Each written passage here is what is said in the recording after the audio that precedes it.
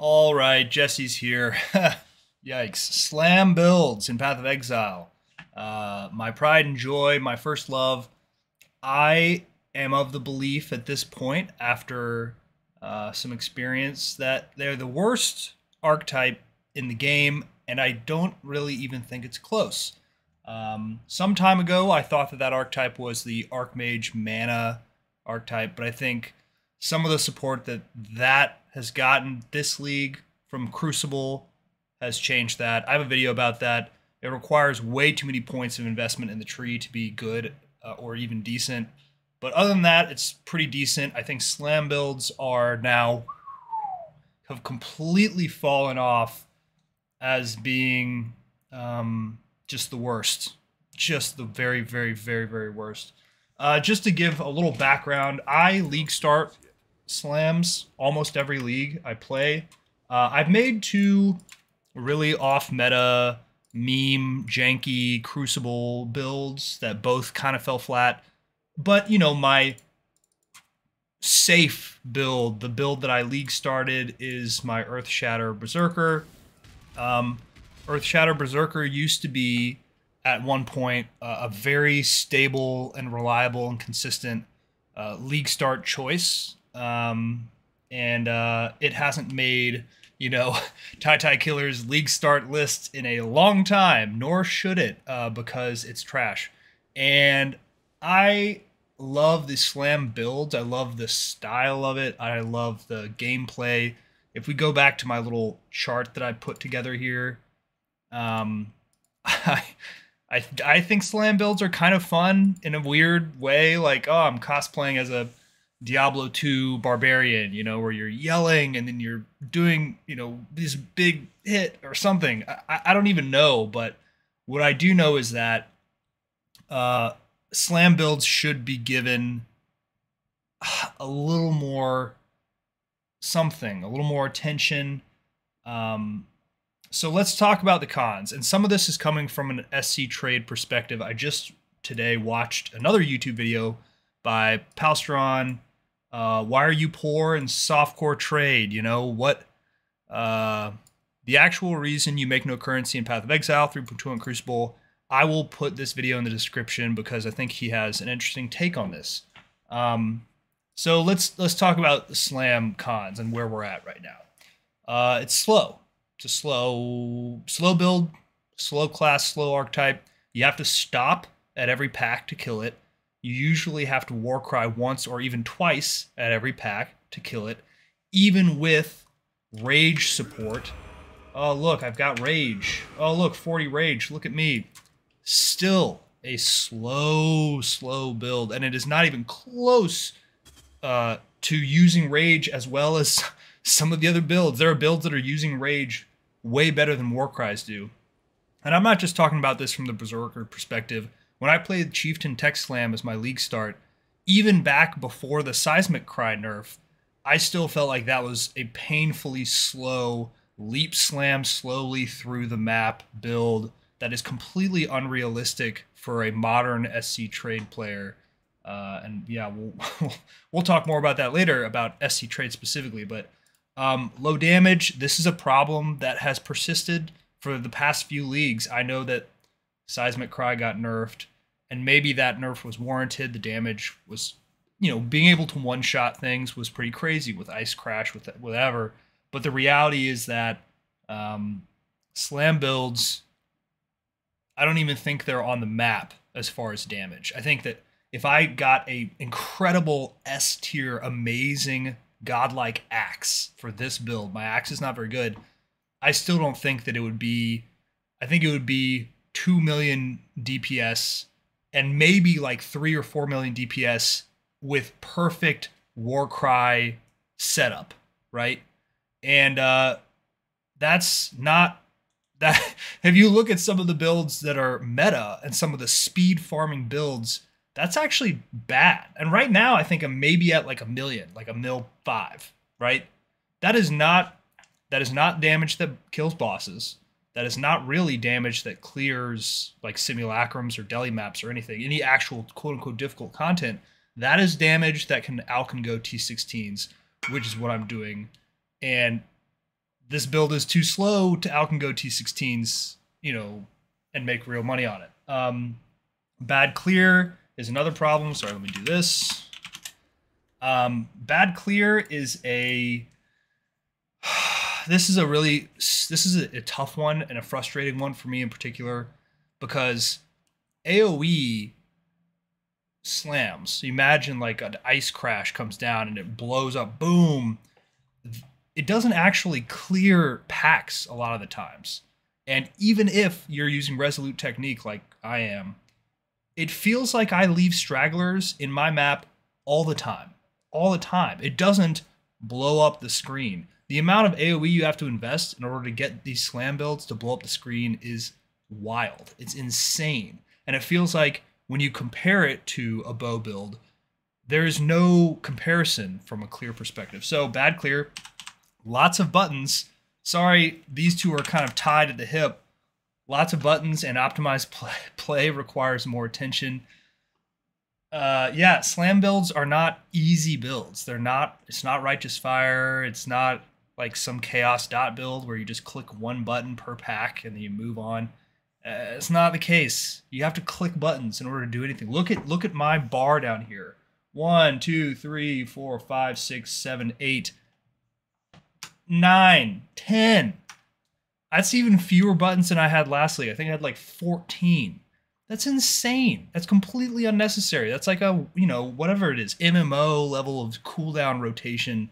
And like, yeah. And that, if you, for SC trade, softcore, currency farming trade, it just, this alone, these two things alone, tank the stock of the Warcry Slammer build. Tank it. It was already a D tier build, but I think something about this league has me realizing that this isn't even on the map. It is an F- archetype. You know, ground slam, bleed, stuff like that, that used to be kind of meta. It's fallen out, and it's been out of the meta for so long that I kind of wished that GGG would give it a little more support and a little more attention. These last few, we'll just go through them all. No quality of life. You got no onslaught on kill. You got no phasing. You got none of the stuff that's just in your tree somewhere. There's not anything accessible that makes you move faster, that makes things a little zoomier and smoother and less painful. No, there's no quality of life. You just have to put in a ton of points in the Atlas tree, in your skill tree, in order to make Warcries even feel smooth. And I'm at the point where I have, like, you know, level 93 character, full investment. Here I am running around my hideout, you know, with my flasks up or whatever. And just to get to this is, I mean, you can't, it takes forever and so much investment just to get here. And so, no quality of life. Where else are we at? Not as tanky as you'd expect. This is a go-to. This is a favorite of mine. You would expect the bottom left of the tree to have better support for survivability. It really doesn't. It really doesn't. This is the second league in a row where I'm like, spell suppression is just better. It's just better than max resistance. And it's not even close either. This is the other thing. I'm like, oh, but +2 max resistance is accessible from our point of the tree. That's so good. That's so strong. It's not. It's really not. Spell suppression, 100% spell suppression is way, way more valuable. And it's not even close, and you have to be on the other side of the tree to get it. So excels at nothing. Thank you, Palstron, for that one. Warcry builds excel at nothing. So that's a little bit of a rant there. Now let's switch gears. Let's look at POE Ninja. POE Ninja, I've already looked at this a little bit, and I've already done a little study. This is the passive tree heat map. This is where the, you know, top, I don't know, whatever, 5% of all players in the game or something are spending their time. This is where the majority of players are right now. They're on the right side of the tree. Bow builds are very popular and meta. And then spell builds generally up here. A lot of cluster jewel attention up in this part of the tree. You look down here, it's just a ghost town. There's nothing here.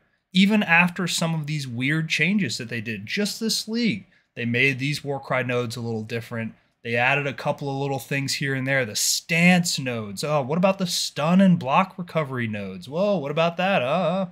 Like, this is dead for a reason. You know, that's what this video is about. Slam builds are dead.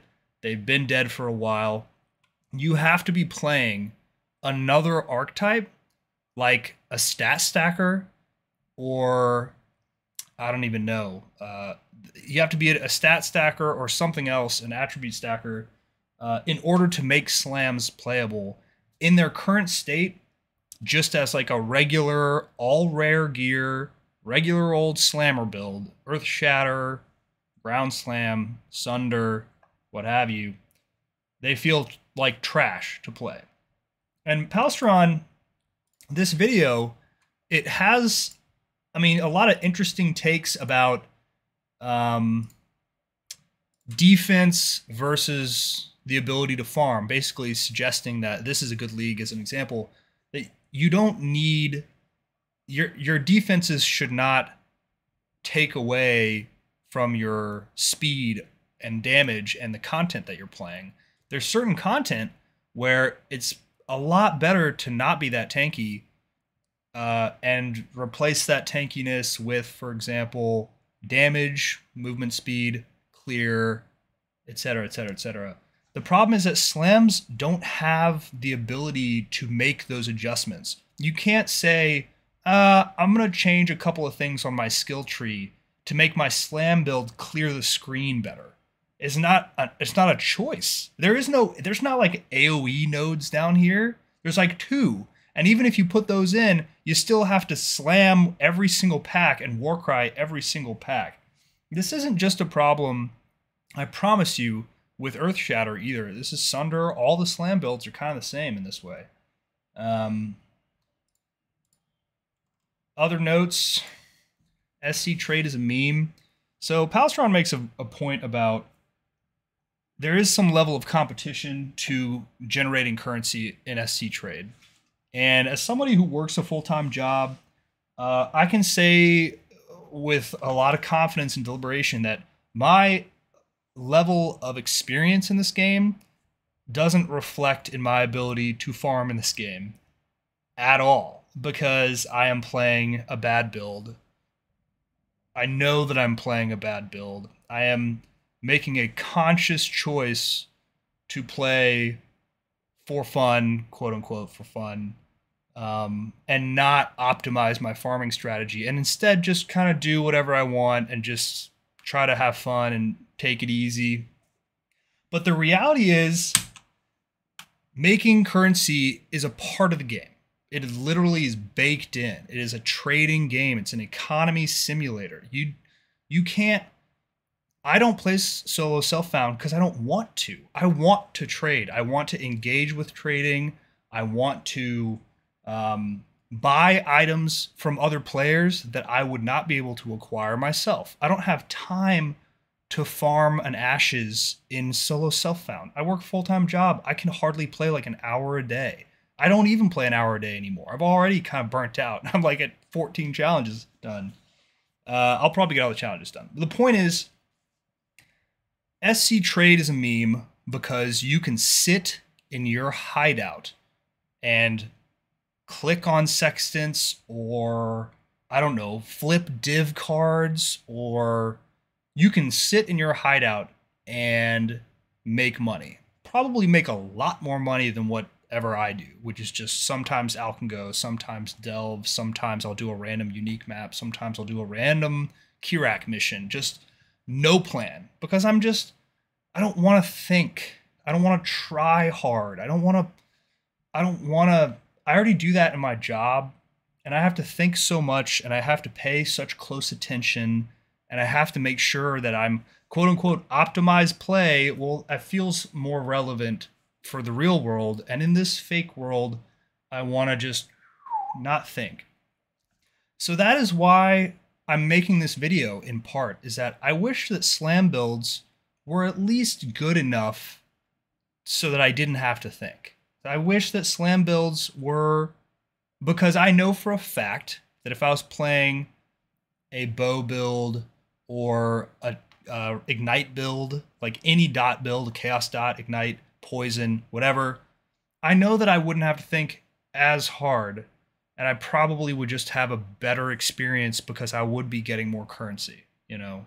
And I think making money in a way is fun. It is fun to farm, and it's fun to get currency. That's a part of what I loved about past ARPGs. I'm a longtime Diablo 2 stan, and it's sad to me that slams are not even in the competition. They're not even in, they're like in a whole separate race. It's like it's literally like, if you're playing a slam build, you are only playing for yourself. You're playing for your own speed at your own pace, but you know, you're not going to farm things that are interesting and valuable to buy. If I want to buy a really good megalomaniac, it costs 20 divines.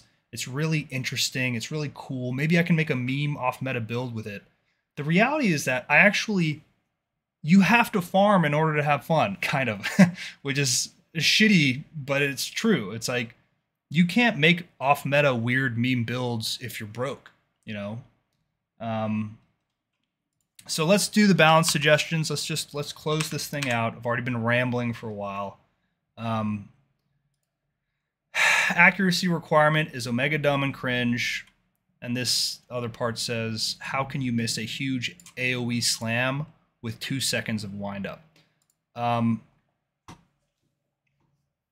Yeah, I mean, switching gears to balance, I think GGG, it pains me to say it, I don't think that they care all that much about slams, because I think we are maybe 0.5% of the player base. I think if that. I was scrolling through this earlier, and it is staggering. I think the highest is, so the highest are all builds that are playing a slam build, quote unquote, a slam gym, attack gym, you know, whatever, but they're not actually playing it as a slam build because they're not using Warcries. They're not spending any time on this bottom left of the tree.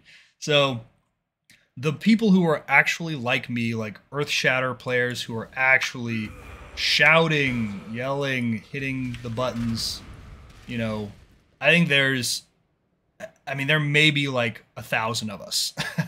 Like, it is an extremely small number. And the reason is because I just stated, it's just not practical. It's not meta. It's not, and I don't even want it to be meta. I don't need it to be meta. What I need it to be is playable. I just want it to be playable. If you have a 2-second wind up, if I hit all of my Warcries, whatever, and then I slam, and then I have another Warcry to blow up my Earthshatter spikes, it's so dumb that this bottom left side of the tree, you have to invest in accuracy. You literally have to like get it in your suffixes. You have to squeeze it into your jewelry and your gloves, or you have to, you know, find somewhere on the tree that has points for it, except that there are no points. There's like 1-3 cluster node of accuracy. The point is that it's super dumb that bow builds, it's a lot more accessible to get accuracy because you have dexterity, right? And you would think that life from strength is like a good trade-off. Well, it's not. It's not. And it's not even close. And it's frustrating to me that I have to go resolute technique with this archetype because it's already so bad. Do you really think that I'm going to actually have enough points in my skill tree and room in my gear with all of the other things that I've got to account for? Do I really have the space to add crit multi? Do you really think that 50% more damage some of the time is going to save this archetype? It's not. It's not. Just give us like a little bit more. So rebalance Warcry speed and cooldown recovery. This is a no-brainer. The only reason that my Warcries look anything like this is because I had to invest like 20 points in the skill tree in order to make it less cooldown dependent. I mean, look at all this.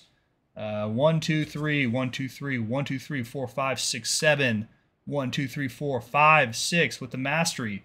I mean, it's insane the number of points in the skill tree that I need to invest in order for Warcries to feel smooth. I mean, imagine we have to compare everything. You have to align up everything and indent everything based on the current meta builds.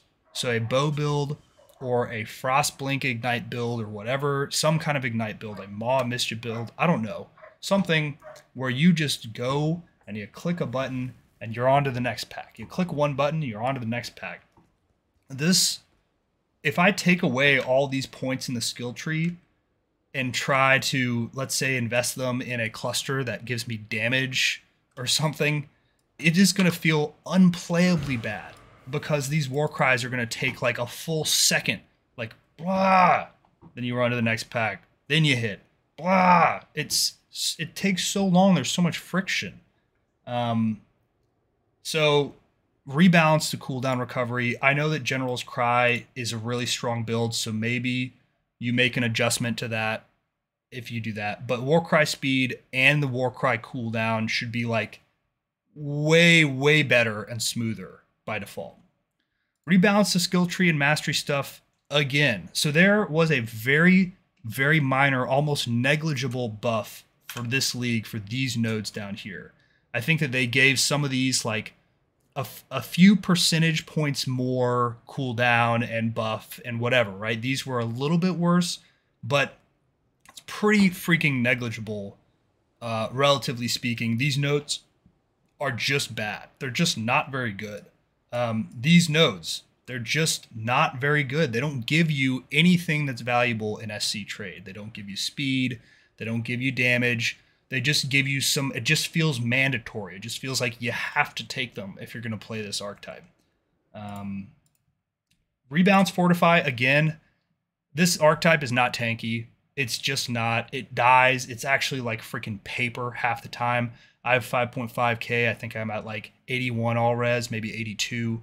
It's paper. It just dies all the time. And I think part of that is the game, the state of the game in softcore now. And, you know, I can't fully explain it, but Rebalance Fortify, please give us the damage reduction on the bottom left side of the tree that we deserve, and maybe make something for the all resistance, for the elemental damage reduction junkies. Please give us something that's at least remotely comparable to spell suppression, because the builds are not tanky. They're just not. We already talked about accuracy requirement. I don't know why that's listed twice. Whoops, what did I do? And then more damage. Yeah. This build, I'm pretty sure from a cost standpoint, this is very inexpensive simply because no one plays these builds. So if you want to buy a very slow hitting weapon, they're actually kind of inexpensive. You know, you can make something that does 1.5, 2 million damage for really, really cheap. But the unfortunate truth, as I've been mentioning this whole time, is that the staggering amount of speed and efficiency and comparative damage that other builds are doing, it doesn't matter that this build is cheap. It's cheap because it's bad. So I don't know if they should revert Seismic Cry. I really don't. I kind of feel like maybe there's got to be some other way of doing this, right? If you just give slam builds more damage, none of them are going to use Warcries. They're just going to go attack speed and crit scaling, and then they're going to pick better ascendancies and be on the other side of the tree with a ton of attack speed and cheese out damage that way. You can't just give a skill gem more damage. And I get that. But you have to find a way to make these skill points more valuable, and you have to find a way to make the archetype compete from a damage standpoint. Because even the crazy thing is that even if this build, let's say it had twice as much damage, specifically you hit Warcries, you hit Earthshatter, you slam things, let's say it is just 2 times damage. I am doing 1.5 mil right now. I'm suddenly doing 3 mil. That damage and delivering that damage to bosses, to really in-game content like Deli, like Simulacrums, delivering that damage is a nightmare compared to other builds. So it doesn't matter by comparison, that if that's more damage than like some poison build's doing, it doesn't matter, because the archetype is twice as hard to play and twice as likely to die, and you know. So all that to say, the whole reason I really did this video is because the Palstron video kind of sparked some thought, in that I ask myself, why am I playing this game? Why am I playing a slam build? Am I enjoying how inefficient and slow my farming is? Where the price of divines is like going further and further out of my reach. And am I, am I frustrated to the point of like switching builds or, playing a different game? Because the reality is, I want to play Earthshatter. I don't want to play a poison build, a bow build. I don't want to play lightning arrow. I don't want to. I want to play slams. But it feels so bad when this reality of making money is a competitive part of the game. It literally is a part of the fun and part of the competition. And, I'm not having fun with my slam build. I'm just not. I'm not having fun Alkin going T16s and doing the T16 in twice the time or 3 times the amount of time that some Zoomer build is doing, with my Noke, with my 0 extra quant and my 0 whatever. And yeah, so it feels bad. It just feels bad. So I guess the rant conclusion here, to finally conclude it after what's been a long video, is that GGG, I know you don't give a shit about me. You don't care about my enjoyment and my fun. I can appreciate that. You're a big company. You got big fish to fry. You got a whole new POE 2 coming out. You got new leagues, new league content. You got to keep up. There's a ton of deadlines you got to meet. So one random guy on YouTube is not going to change your mind. But I will just say this. I can't play slams next league if you don't change them or buff them or make any improvements to them. I just can't. I can't do it to myself. And it's sad. It's sad to see an archetype die. It is. Because you put so much work and investment into this, GGG. You really did. You tried your heart out to make Warcry slam builds a thing. And they're dead. They're dead. So if you want to revive this part of the tree at all, you got to figure it out. You got to make some changes. And I don't know all the answers. I don't know how to tell you how to balance this game. It's a big, complicated game. I get it. But you got to figure it out, because it's sad. It's sad for a slammy boy like me. So to all you slam guys out there that actually listen to this whole video, respect, big respect. And yeah, respect to this game. Because I still love this game. I do. I still love this game. And I still love my Earthshatter slam build. Even if it's F tier, I still enjoy it. So, okay. Whew, man, that was a marathon. Bye.